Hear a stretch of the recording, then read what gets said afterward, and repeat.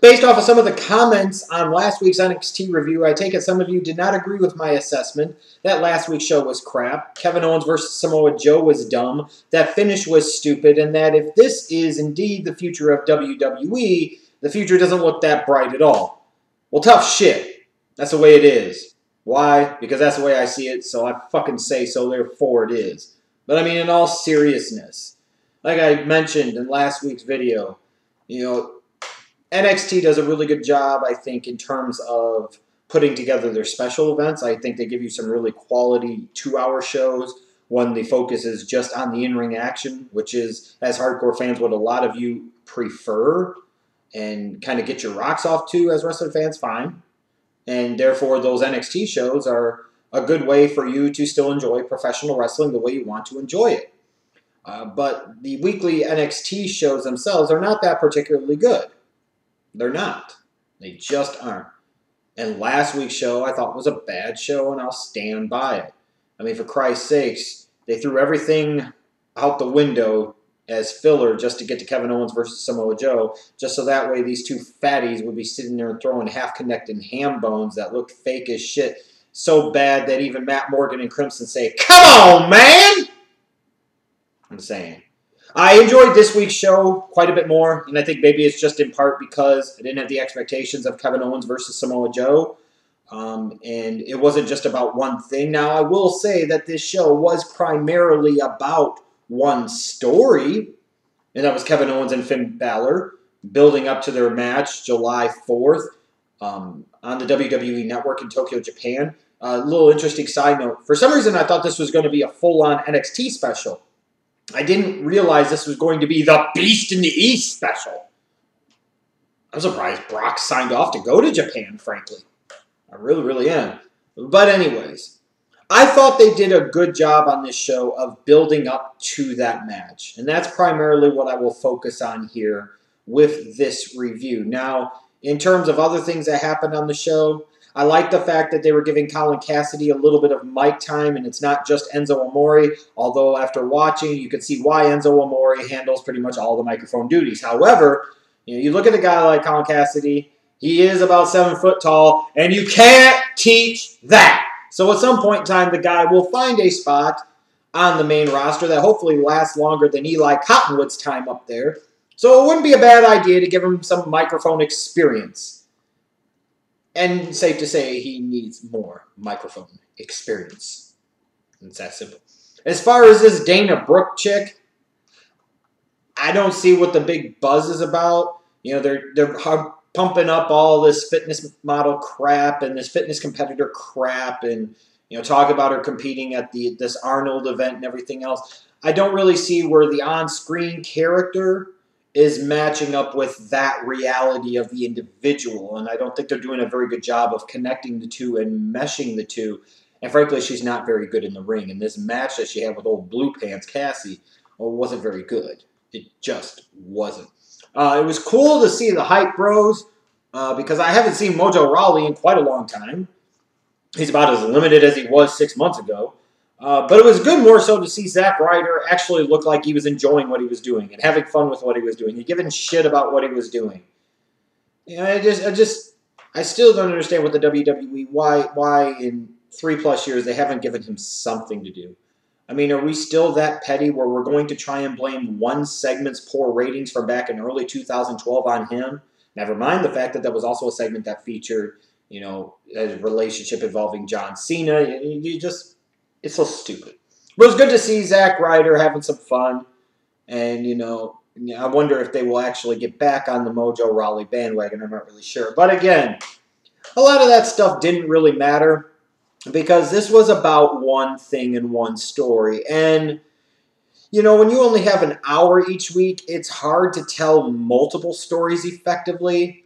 Although I wish the WWE with this NXT brand would find a way to at least give you 2 different kind of unique stories within that hour. I'm not expecting 4, 5, or 6, but you could at least do 2. But at least I will say this week, with the one that they did and some of the interconnected pieces that they had, they did a pretty good job. I love the opening segment featuring Hideo Itami, where he's speaking in his broken English, but getting a point across the point across, excuse me, that he's going to be there July 4th and that he'll be back sooner rather than later, and that when his time comes, he'll be ready to take on whoever the NXT champion is. And I hope that that whole beatdown of Hideo Itami will be used as an excuse to turn Finn Balor heel and have him be the one that attacked Hideo Itami, and then you can launch off into a story between those two. That's what seems to be sensible to me, and that's where I hope is the direction they eventually go with this. But, Kevin Owens, he came out and, other than stumbling over his words at one point, I like the way he recovered, though. The segment worked. I got the point across, and you have Finn Balor run out to protect Hideo Itami from Kevin Owens. Works just fine with me. And they did another one of these video packages with Finn Balor, kind of the next layer of the evolution of the individual and as a performer, emphasizing heavily upon his time in Japan, which makes all the sense in the world heading into that July 4th show in Tokyo. Why the hell would you not do that? I mean, it was a really good, again, in-depth personal story piece. It was another good saga piece. It was another good journey piece. And WWE can do a good job of these. And frankly, the way they're putting together and producing these Finn Balor ones for NXT, this is something I wish they would do for Neville on the main roster.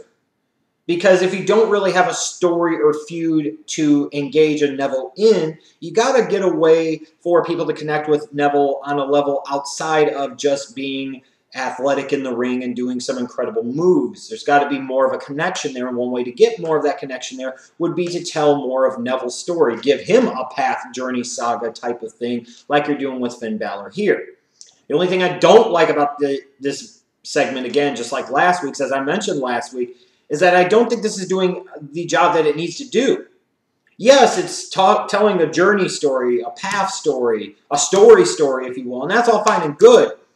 But we need to be connecting the dots here and putting the pieces together of what the Finn Balor character actually is, and speaking about the individual compared to the demon within. There's not much of a character there. That's the problem.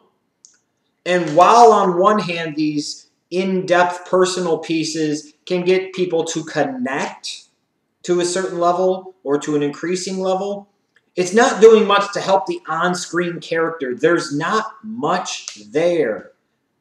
Once the entrance is done and once you strip away the face paint, you've got another guy. And that's the truth. It's the truth. It really is. So I would like to see, figure they'll do another one on NXT next week. You would hope that maybe they'll try and tie in a little bit, try to do something to explain the face paint, explain some of these things, because these are things that need to be set up and need to be explained. Now, the main event of this show was Rhino versus Finn Balor again, which is okay. I actually enjoyed this match more than the last one that they had. I like how they incorporated Kevin Owens here into the match. Him on commentary was absolutely outstanding. It was well done. I love the different layers of what they did within the show as they pieced it together and produced it, involving what they did with Kevin Owens and Finn Balor, building up to that match on July 4th, how they intertwined Hideo Itami in here, how they intertwined in Finn Balor's story, other people involved with NXT, Prince Albert and Becky Lynch and so on and so forth. Then you bring in a Rhino into the mix. I like how they do this. This is the type of stuff that they can do sometimes and do very, very well and do better than anybody in the business, as well as anybody in any form of entertainment. Like I said, though, I just wish they could tell more than one story each week. I'm not expecting an hour of compelling storytelling all throughout, because that's not all what NXT is about. In part, it's about getting people exposure. It's about getting people practice. It's about developing talents.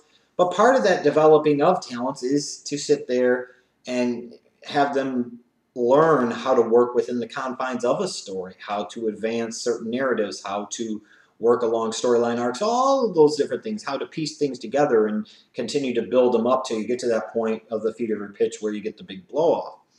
I already watched Raw, and basically right now, you've got three things going on, three stories. Something involving the championship, something involving John Cena, and something involving Roman Reigns. And the rest of it, frankly, is pointless filler crap. And that's for a 3-hour show.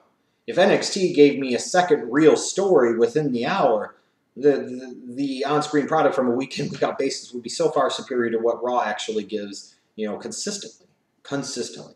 But like I said, I really like how they did things, intertwining different people, what they did with Kevin Owens and Finn Balor, how they featured them this week, how one got one on the other, then the other tried to get the other on the other. I like this. This was good, and most certainly much better than watching some Matt Morgan Crimson style, half-connecting, fake-ass looking ham bones, not connecting like we saw last week in the main event with Kevin Owens and Samoa Joe.